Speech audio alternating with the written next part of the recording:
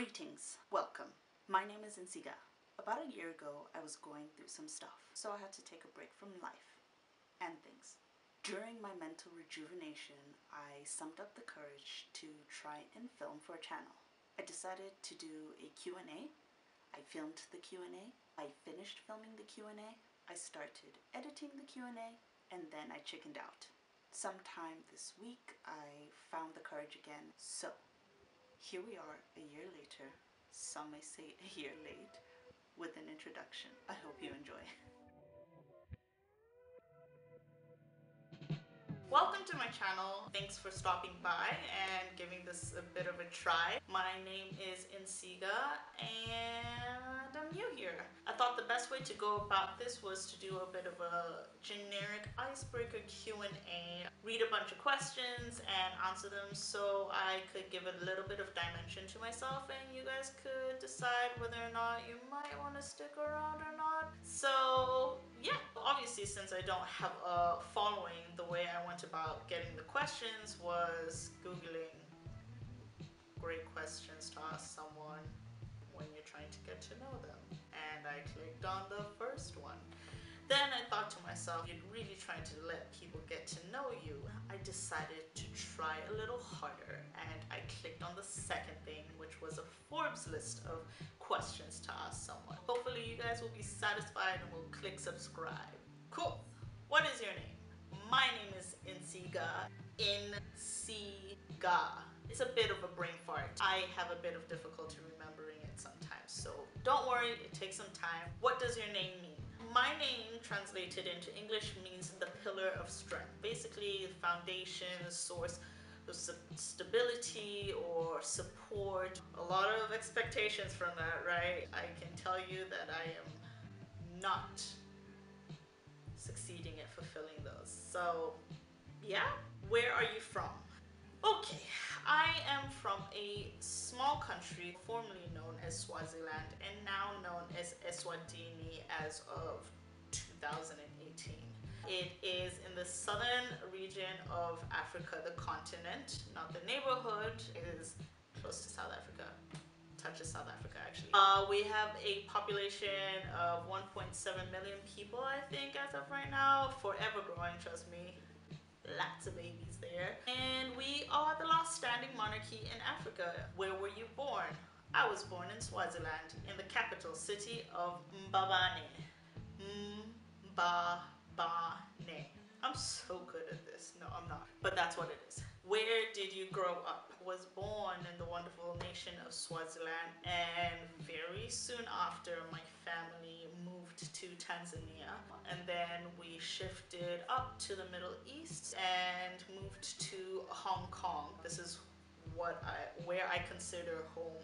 I then moved to the States and then I moved to Swaziland, and that's where I am based right now, but currently at this moment when I'm filming I am home in Hong Kong. What would your parents have named you if you were a different gender? Nsiga, because it is a unisex name, so it works for everybody. I think they were just being lazy. What's your favorite color? My favorite color is blue. Wow, just know I love blue. Do you remember your dreams? Yeah, I remember my dreams all the time. Do you sing in the shower? Yeah, I sing in the shower. It's a thing. I think it became a thing because in high school we were doing different projects on how to be more, aware of the environment and how to change our lifestyle in order to be more sustainable and environmentally friendly. So one of the things was choosing songs that fit a certain time frame and using those to time how long you were in the shower. To this day, it's one of the things that I do, and you can't help but sing along. Who doesn't sing in the shower? Even if there isn't music playing, who doesn't? Do you sleep with the lights on or off? I sleep with the lights off. One, because I am very aware of electricity and how much it costs to use it. And two, I was never brought up with the option of sleeping with the lights on. What brought you here? What brought me to YouTube specifically? One, I am an avid fan. I definitely go on YouTube at least twice a day, even get stuck in some weird places sometimes. Wow. Two, I was just playing the other day with my sister's makeup, and I decided to take a picture of it. Kind of slid in that like it would be on my YouTube channel. And I got a surprising amount of feedback on the fact that I like should have shared my link. I was like, I don't actually have a channel, but people were still like, you should totally start one. I'm like, yeah, why not? I have nothing to lose apart from my confidence, self-esteem, and any other thing that I would not have a lot of control over by exposing myself to the internet and virtual people. But it's cool. Here I am. What's the first concert you attended? The first concert I attended was a Santana concert. So I took the chance, the risk of my life, and asked my mother if I could go unsupervised with my friends, and she said yes, and it was amazing. It changed my life and definitely was a catalyst in how I pursued my career. I don't know if that makes sense, but basically it changed my life. I am here because of that. Thank you so much, Santana. What was your first job?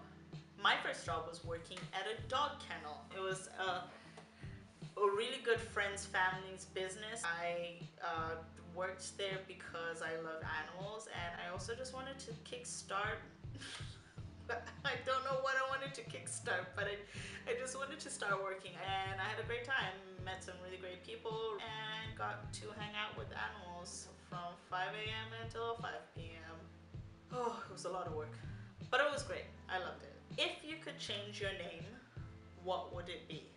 If I could change my name, I would not change my name, but once upon a time ago, I did insist on being called Jasmine. And if you're thinking Jasmine from Aladdin, you are absolutely correct. There was something about her that just struck me, and I was like, Jasmine it is. I renounced Nsiga, and there's nothing you can do to change that. And I was known as Jasmine for about 2 months of my life.